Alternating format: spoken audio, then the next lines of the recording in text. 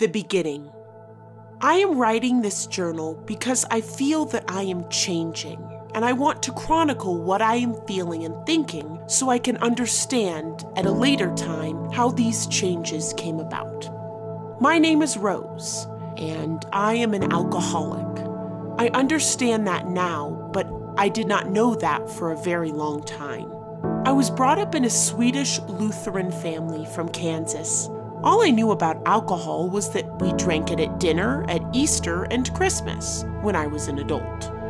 I could have one drink of wine or maybe two, but that was it. I was raised to be a wife and a mother. I married at 19, as had my mother and my two sisters before me. However, for me, that ended when my husband of 4 years walked out of the marriage suddenly.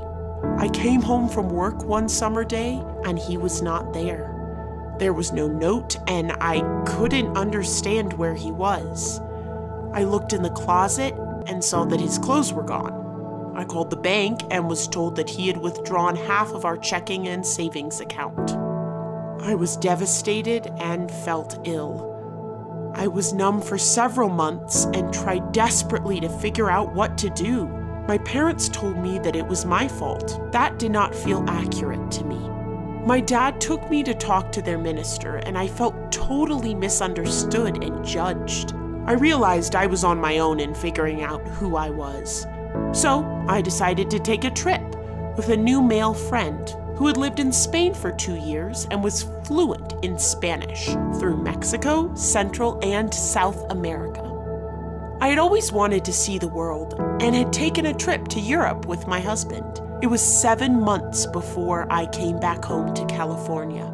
During that time, I had time to reflect, to read about and start doing hatha yoga, and to realize that everything I had been taught was relative to the culture I had been raised up in. I learned some Spanish and talked with women as we traveled from town to town.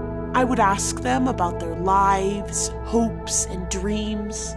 They usually did not have any, and rather felt certain that they would spend the rest of their lives in the hot, dusty town they were born in. They were probably right. I realized I had many options being born white, a woman, and in America. I felt a huge responsibility to do something with my life, and I decided to return to college. I shopped around at colleges in Northern California. I was into tarot cards at that time, and whenever I asked about one college in particular, the Sun card would come up, which is a major arcane card that represents attaining the highest spiritual level. I didn't know what that meant exactly, but felt it implied that good things were ahead. So I moved to a small town in the Valley of California to attend a state university.